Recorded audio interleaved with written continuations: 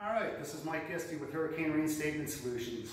We have a Spartan plumbing warehouse where we created the Tornado, the best cutter available out on the market. This tutorial is for all my customers that have tornadoes and that want to know how to take them apart. Okay, some of the features of this tool before we go into that is that it makes the oval hole. It can travel up to 60-70 feet in one reinstatement, not a problem. We can reinstate in about 45 seconds to a minute and a half every time, any distance. The tool can reinstate underwater. The tool can reinstate with debris in it, and one tool can take care of plastic, cast iron, any pipe. So let's get started. We have a 2-inch tornado here. Okay, everything on the tornado is 1/8 inch. So you have an 1/8 inch Allen wrench. Try to get something a little spring loaded. Okay, anytime you take this tool apart on any one of our tornadoes, whether it's the 4-inch, the 3-inch, or the 2-inch, you take it apart from the back side, never the front side. So you'll start, you got 4 Allen heads that you take. We've already loosened a few of them. And you pull the coupling off. So you got coupling, spring assembly, you have a guide ball, you have another spring, a guide ball, another spring assembly, actually 2 spring assemblies. Okay, most of these tools are all designed the same way. The cap comes off.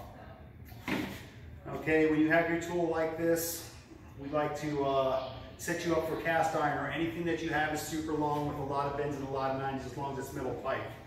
You would take this piece here off and you would replace it with this cap right here.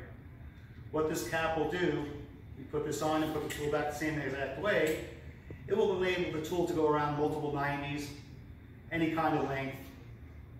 We do not suggest using this cap for plastic. This cap is for cast iron only. Okay, now with that being said, let's get back to taking it apart. The head has 2 Allen screws in it. You will pull the head off with the 2 Allen screws, and it comes off. Now if you notice, there's a locking ring. Locking ring's there for a reason. Let's say your guys aren't tightening up the tool every couple of times. They lose the head. Oh my God, the head fell off. The rest of the tool will be pulled out. You do not have to fish all of this out of the line. That is very important. With some of these other tools on the market, when we lost the head, we were fishing out 20 parts. It was a total pain in the rear end. Okay, now, with that being said, let's get the tool and we'll put it back together. You have your cable. You have your head.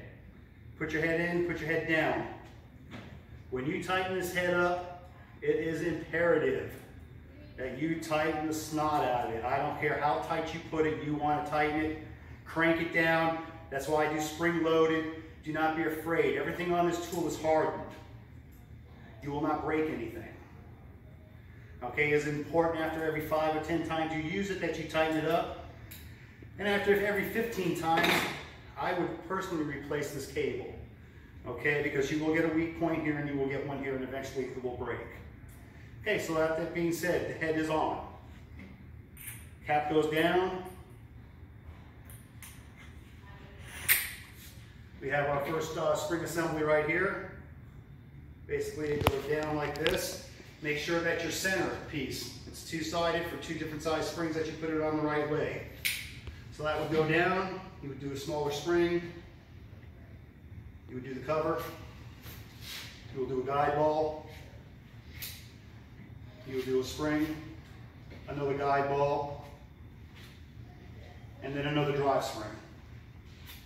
Once you put the drive spring on, you want to collapse it a little bit, and you want to use this by putting this down. Again, if you notice the size of this coupling, it's not little cheesy couplings like the other ones. This coupling is designed to go on and dissipate heat. Okay, if you notice on our 4-inch tool how big it is, it dissipates a lot of heat. A lot of our breakages that we've been doing, that we've been finding, were occurring at these couplings. Since we made these bigger, we have not had that problem. And you just take it, same thing, tighten it, and just tighten the snot out of it.